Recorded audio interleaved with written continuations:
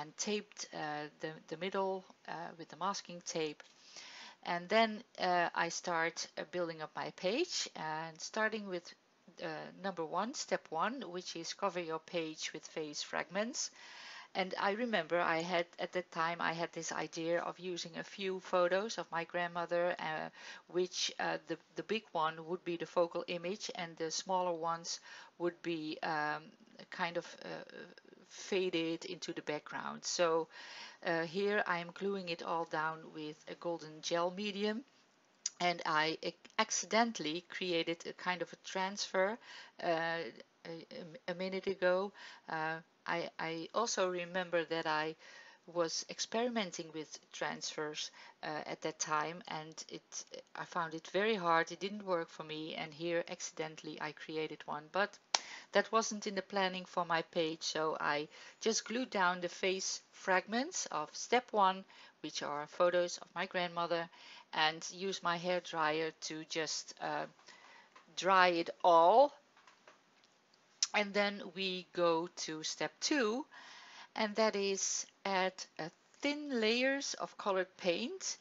And these were paints from Art Talent, and it was a kind of a moss green, a very light green, and a pink color.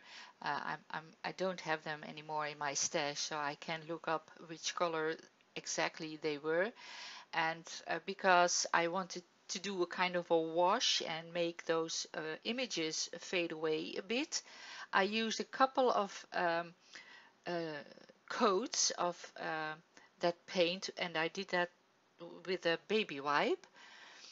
And so the photos, the images were kind of faded into the background, and for some color accents I'm using the pink one here right now. Also adding that with a baby wipe to create a subtle layer of paint. Step 3 is stamp text or patterns over your page, and I'm using my Stazon Jet Black ink pad, a damask stamp, which I don't remember which brand it was, and that little script stamp is one by Finnabair, and I am stamping on my page mostly around the edges for a bit more interest. And this is the stamp by Finnabair, the messy script it's called, I believe.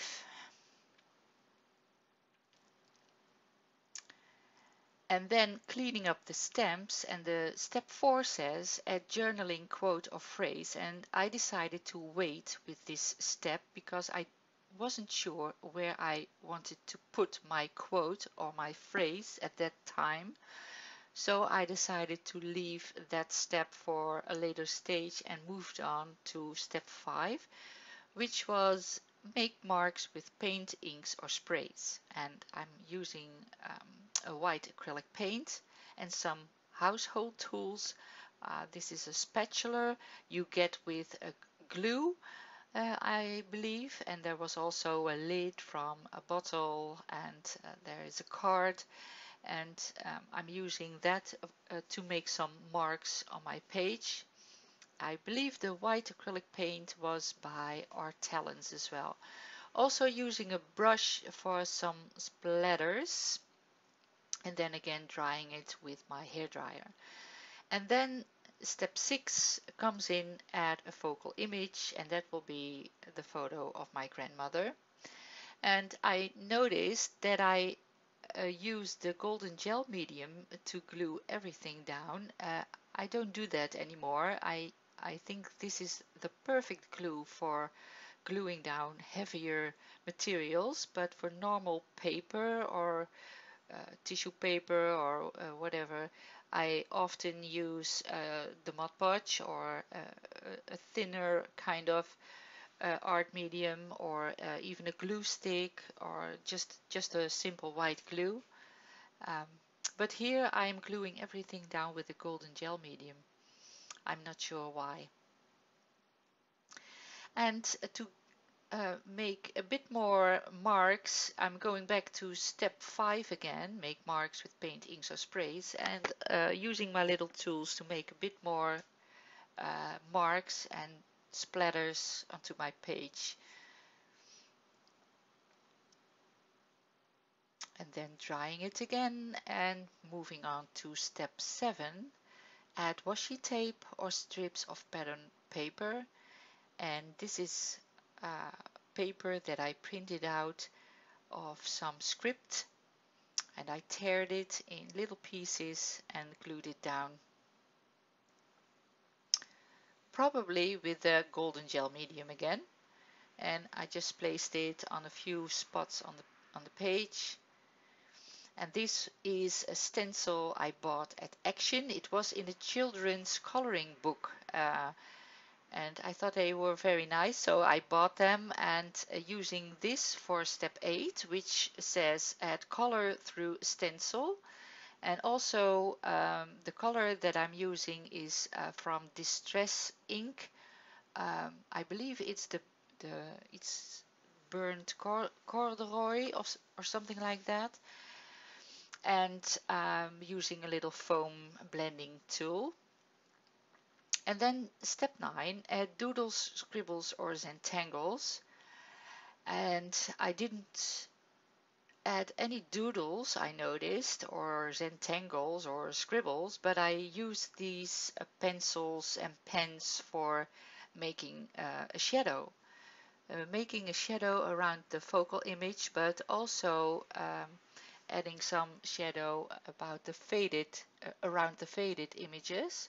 And these are water soluble pens and pencils. That is actually a charcoal um, pencil, and I'm using a little smudging tool that you use to smudge your eyeshadow, really.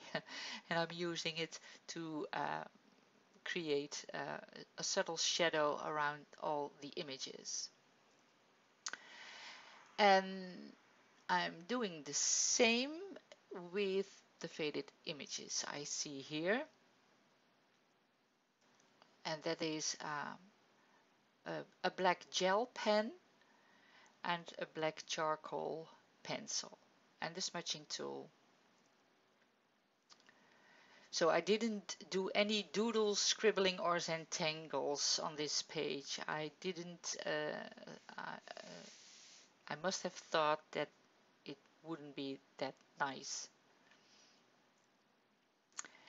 And step 10, finish with a white border, and I did a very subtle border with just a white ink and just go around the edges with that.